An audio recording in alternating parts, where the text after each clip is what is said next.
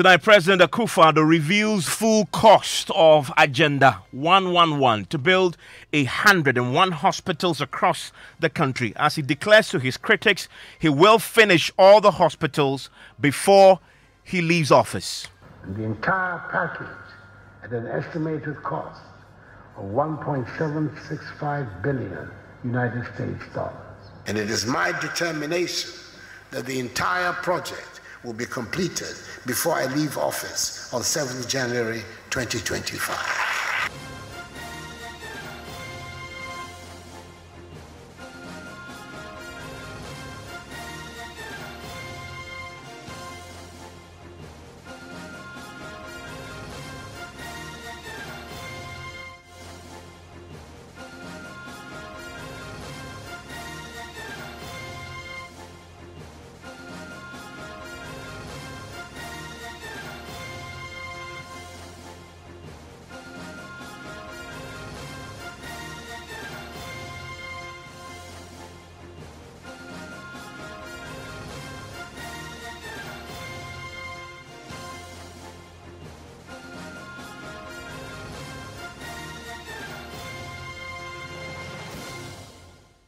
And Top Story is always brought to you by Vodafone and Prime Insurance. It was originally built to be completed in 18 months. Well, tonight we're hearing from the President Akufo-Addo, that his flagship health intervention to build 101 hospitals across the country, popularly branded as Agenda 111, will not complete, he says, before he leaves office, as it's become clear that the original plan may not materialize in the time frame that had originally been communicated.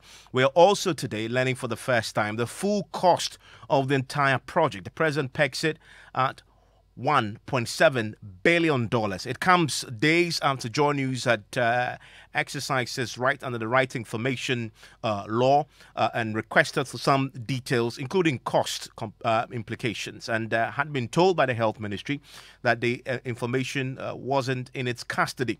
Well, the President has been giving some details, at least today, when at an event where he was speaking about his health policy. Many of us here are aware of the commitments made by government since January 2017, when I took office, in the areas of education, health, and technology. Over the last 5 years, we've pursued policies in these sectors of national life to improve its quality and help place our nation onto the path of sustained development, progress, and prosperity. As you may be aware, the Ministry of Health has recently launched the Universal Health Coverage, UHC, roadmap. The vision of this roadmap is to guarantee good health care for all people living in Ghana. To set out clearly the UHC government for Ghana, a national definition of UHC has been stated as, and I quote, all people in Ghana have timely access to high-quality health services, irrespective of ability to pay at the point of use, i.e. care, unquote. With this definition of UHC, every Ghanaian will have access to quality healthcare services without money being a barrier, with the National Health Insurance Scheme helping to realize this. Ensuring access to services is not limited to geographical accessibility, but also to timely access to health services, especially in the context of emergency care. Government's commitment to improving our healthcare delivery system is evident in the Agenda 111 initiative. This project will provide 101 standard 100-bed district hospitals with accommodation for doctors and nurses in districts without district hospitals. 6 new regional hospitals for each of the 6 new regions. Rehabilitate the Afia Nkwanta Hospital in the Western region. 1 new regional hospital for the Western region. and 3 psychiatric hospitals for each of the 3 zones of the country, that is the north, middle, and coastal. And the entire package at an estimated cost of $1.765 billion United States dollars. Such a development will help make Ghana a center of medical excellence and a preferred destination for medical tourism in West Africa. A great deal of the preparatory work for the execution of this ambitious project has been completed, and it is my determination that the entire project will be completed before I leave office on 7th January 2025.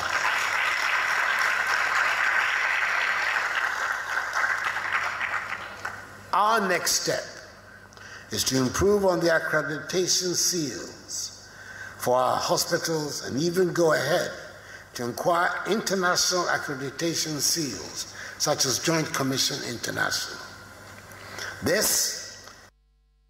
So that's the president talking today about the Agenda 111 and his commitment to now complete the project. Of course, before he leaves office, that will be in January 2025. In fact, if you look at the original plan that was communicated when it was first released, it was supposed to have been completed in 18 months. This, of course, would have been in early 2023, the latest. Of course, the president is committed to ensuring that this is done, he says now, before he leaves office. And he talks today extensively. Now we're getting to know the full cost of the project, which is at $1.7 billion. We've asked this week for the cost and also the issue about the source of that fund that we're now getting to know about. You know that the minority had been asking questions on this, and they've tabled several questions before Parliament for further clarity on the issue of Agenda 111, and we're getting a bit more today. Let me bring in the ranking member on the Health Committee in Parliament, Mensah Kando, who of course has been raising questions about the cost and also sources of funding and the timing for completion of the projects. Mr. Kando, thank you for your time here on Top Story. Hello, Evans. Can you hear me? I can hear you loud and clear. So the president talks about the full cost now at $1.7 billion. Is it an amount that I know your committee have requested and have been briefed on this many times? Is it the cost that you're aware of? Well, okay. Evans, to start with, let me say good evening to your listeners and indicate that anybody who believes this president does so at his or her own risk. And we're talking about this several times. If you remember the background of this project, the president started promising us from 88 hospitals, and these 88 hospitals were supposed to have been completed somewhere the end of 2021, if you remember. And as I speak to you now, not a single hospital has been completed. In fact, in the entire 6 years of the president, he hasn't started, continued, and completed a single hospital project in this country. That's number one. Evans, I will tell you the strategy today and mark it on the wall, just like I tell you almost every day, and it comes to pass. Mark it. The strategy is simple. We have not been told where, the president hasn't told us where he's going to get the money to even do this project, the sort of funding. We don't even know yet. So because it's a political statement or a political promise, what is going to happen is that from now till 2025, the president is going to struggle to get about 1 or 2 or 3 of these facilities completed. And then the other side, you see one chip of fund here, some gravels there, some blocks there, so that in the 2024 elections, the MPP and the president will come back and tell us that, look, have you seen we have started this project? Give us the opportunity and let's continue to come and let's come and complete those projects. Even if you recall, the president told the two people of this country that this project will be completed from 12 to 18 months. Why is he talking about 2025 now? Why is he talking about 2025 now? Now, Almost every project in the health sector, as far as infrastructure is concerned, has been captioned Agenda 111. Where is this coming from? Where is this coming from? So the thing is opaque. I keep telling you, there's no transparency with regards to even nobody knows the procurement process they are using at all. Nobody knows it. I mean, on the timelines, he says he's committed to finish it before he leaves office. I mean, before he leaves office could be actually be this year or next year. So, I mean, yes, they've overshot the time a bit from the initial. Every project must be time bound. You know, the president says that he has done the mathematics and he's now telling us the cost of it. You see, before any responsible government even pronounces any project, there are first two fundamental things you must declare. One is the cost of the project. Two is the source of funding. If you wait after commissioning the project, I mean, so many months down the lane, before you come and tell us that you have now done the mathematics and this is the contract sum, how did you even arrive at 111? I'm curious. I mean, they've come to Parliament to seek funding for this. They didn't say in the document before Parliament how much exactly the entire project will cost? Well, as far as I am concerned, when they did a presentation before the Parliamentary Select Committee on Health, they said they needed 5 billion Ghana cedis for this year alone. And then when we asked them about the sources of funding, I mean, they were very elusive. District hospital, they said something like GOG. Psychiatric hospital, they said GOG. And even you know how we are suffering as a country, this economy, struggling even to pump $2 billion into the system. As I speak to you now, the government or the minister responsible for finance is owing the National Health Insurance Fund in excess of 2 billion Ghana cedis. Where are we going to get the money? We must be clear. We must be clear in our minds. Are they now thinking of putting some banks together and then the bank would then credit them or give them some facilities to embark on this? I mean, at the end of the day, we end up creating problems for everybody. Now, the trap was that when we started, okay, let's say we are going to construct 111 hospitals, and let them say we cannot do it, then I will prove them wrong. But you know, what you say outside there is different from what you present to us in Parliament. It's different. It's different. Even were you not in this country when they were specific? The president and the minister responsible for information, all of them indicated that this project they were going to complete it within 12 to 18 months. They were specific and vowed. Were you not in this country when they said that the 88 they were going to complete by the end of 2021? Yeah, I mean that was without doubt indeed. The president himself had specified the time frame for this. This is the president speaking about this. Each hospital is being constructed at a cost of 16.88 million United States dollars. That is 12.8 million United States dollars for construction and 4 million United States dollars for medical equipment. All the hospitals are to be completed in 18 months. Work will commence on the regional and other hospitals in the latter part of the year. Okay, so this is the president. This is in 2021 when they laid the plan out, saying, of course, 18 months there. But of course, he is within time, is he not? I mean, it's not 18 months yet. But everything is clear, Evans. You know, we are now preparing the minds of Ghanaians. You see now he's mentioning 2025, preparing our minds that, look, we will not be able to finish in 18 months. I mean, to be fair to him, he says before my term ends. So that could be earlier. Evans, just like we say all the time and you play the devil's advocate, at the end of 18 months, we cannot commission any hospital. Didn't it happen with regard to the 88? Did we commission any hospital? In fact, which one did we even start? This is fair.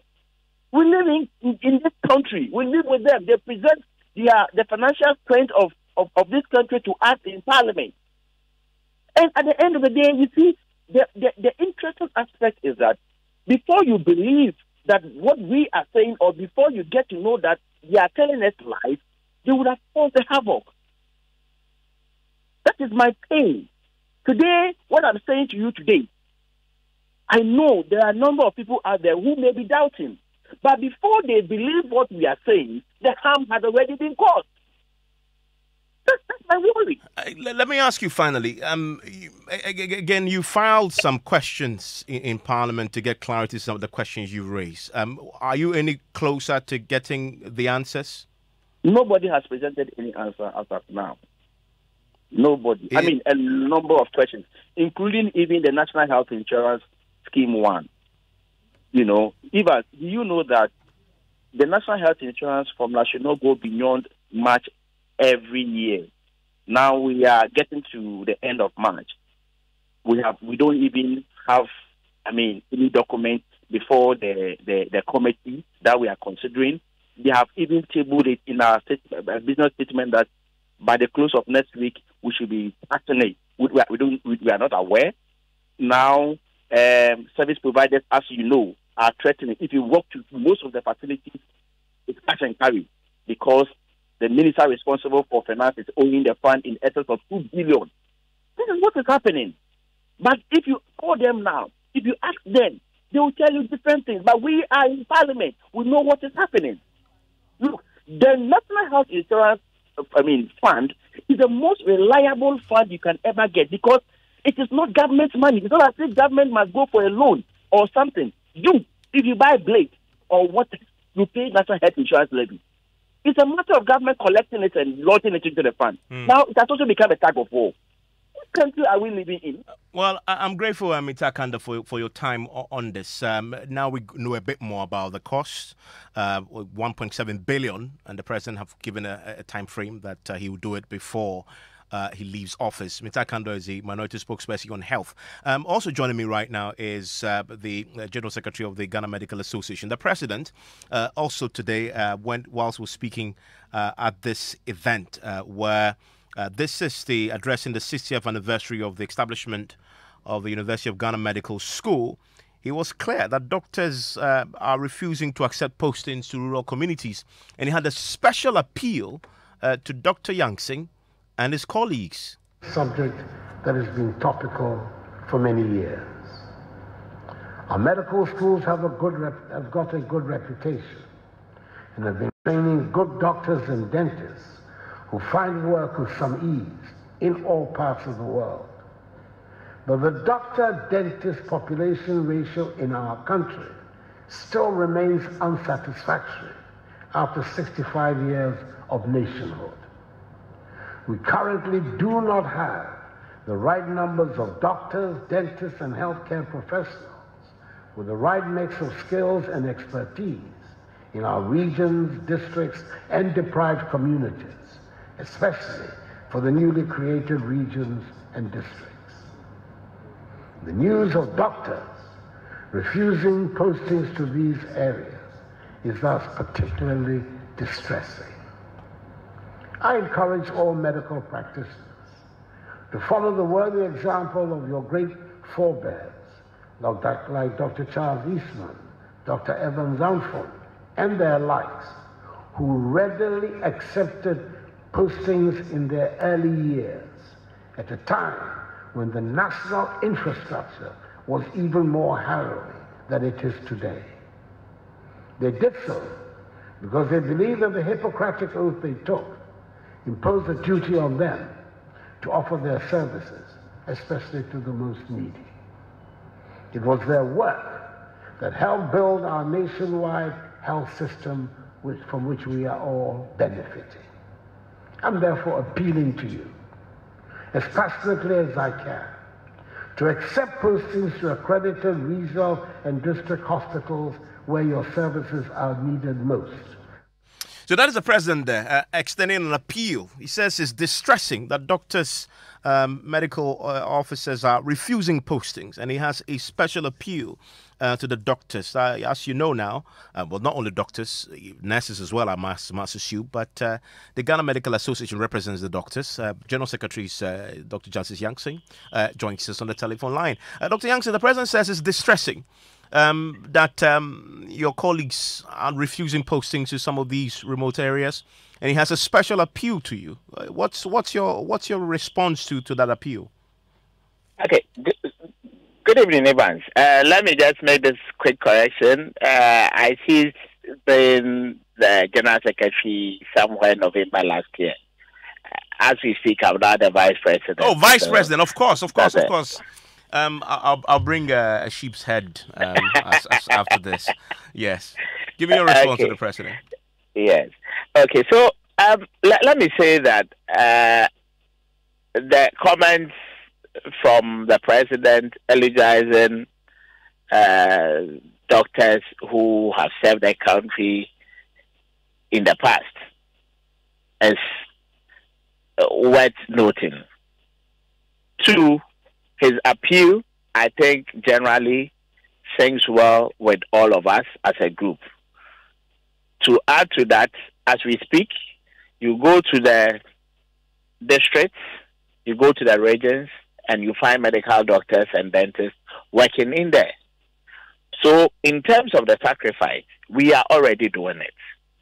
What is missing is the ability to attract and retain the right caliber in terms of the numbers, the skill mix, and then also the non-availability of those specialized equipment that some of the specialists may need to work in those facilities. That is the general platform. Then we zoom in to the real problems that one may describe as, in quotes, doctors refusing postings. Truth ought to be told that the world of today is quite different from the world of yesteryear.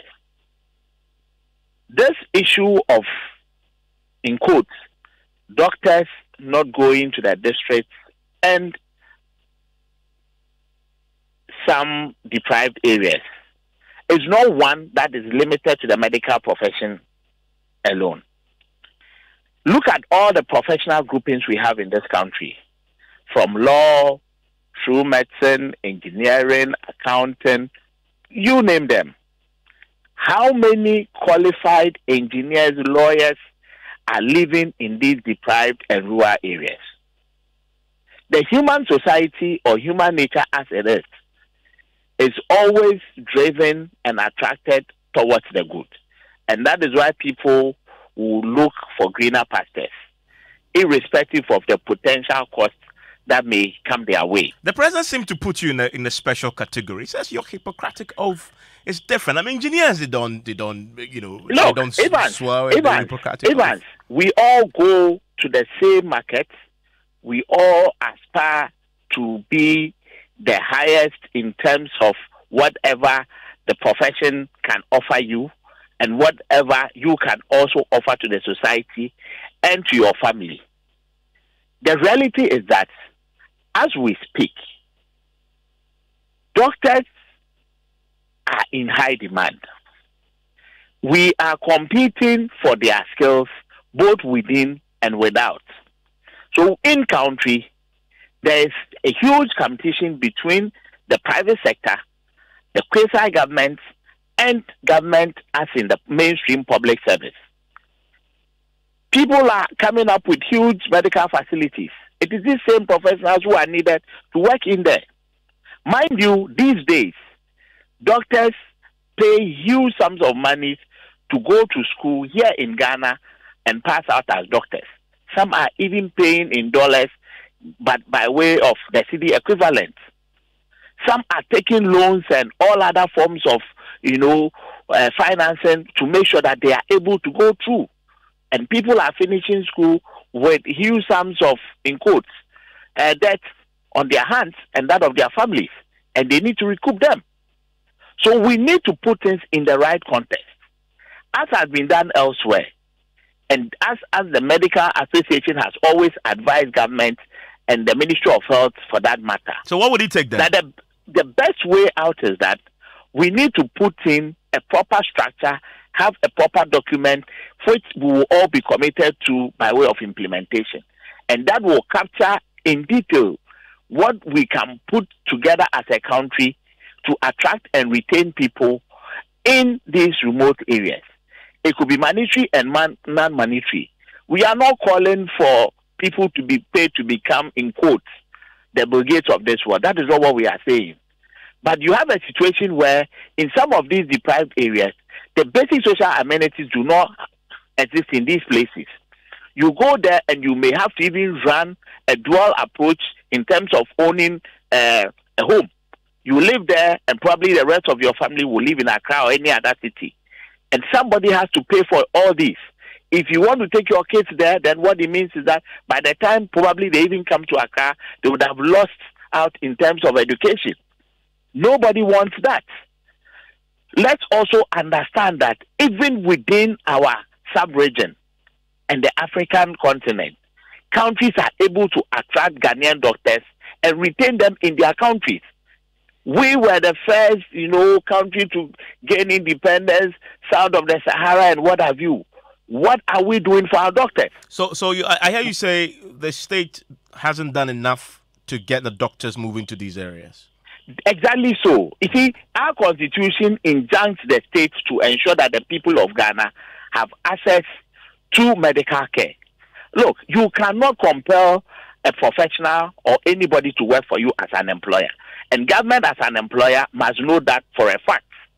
Same situation, you cannot also compel an employer to employ you. Now, once the state is injuncted to provide the best for us in terms of health care, then there is a duty on the state to ensure that they are able to train and also attract and retain these doctors. Why is it that people are leaving the shores of Ghana for greener pastures? Because the basic things don't work. You sign basic contracts of employment with the employer and same will not be implemented.